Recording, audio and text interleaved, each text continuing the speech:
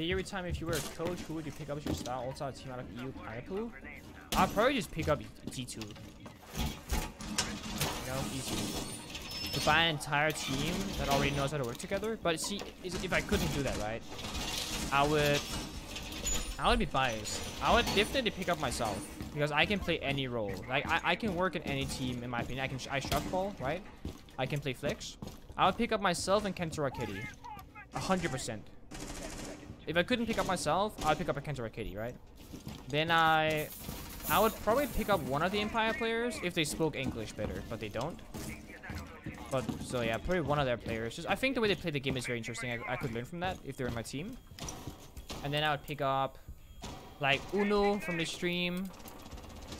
Definitely, he's one of my like one of the people I want to work with the most that I haven't worked with before. If I could like choose a teammate. I've always said that for like the last like 2 years since he joined the pro scene. Then I'd probably pick up. I thought about Leon and Gita a lot, but I don't know. I don't think Leon and I will like get along that well. We're not enemies or anything, but I think we play the game differently too much. Doki? No, not Doki. Fuck that. He's netting again. I don't know. It's hard.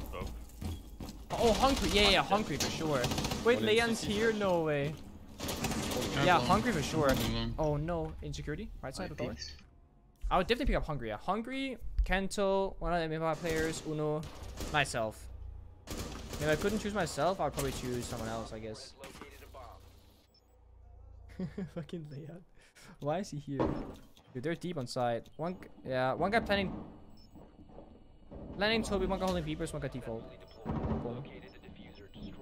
Only 2 guys inside. They have a sledge, but he hasn't sledged the camera. They're dead. Yeah, one guy holding beepers from like fucking half wall.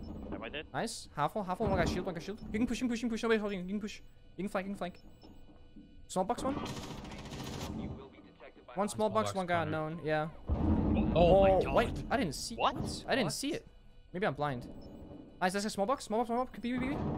Nice try. Yeah. I guess it was on Look, I default. saw him start to put it down, but I didn't think he put it down. No, same. I saw him do the animation, but I didn't see the laser or the thingamajig. To be fair. But again, I can never see Claymore. So No, it was probably there, and I saw when he started to put it down, but then I started focusing on the other guys, and I forgot that he put it down. Yeah. Joystick's English is not to give callouts. That's the thing. You don't want callouts only. You want people in a perfect world, best team in the world. You want players that cannot just say, door, B, spiral, up, down, left, right, window, rappel. You know, you want fuck the accent. I can work with the accent.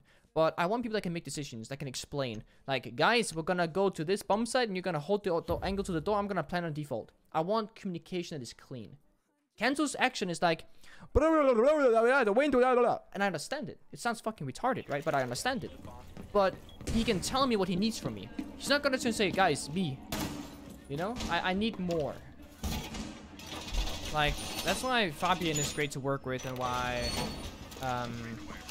Golgat's great to work with, because they like Golgat did in the beginning, but he's learned with time, you know, how to communicate that. Kento's getting a lot better at it too.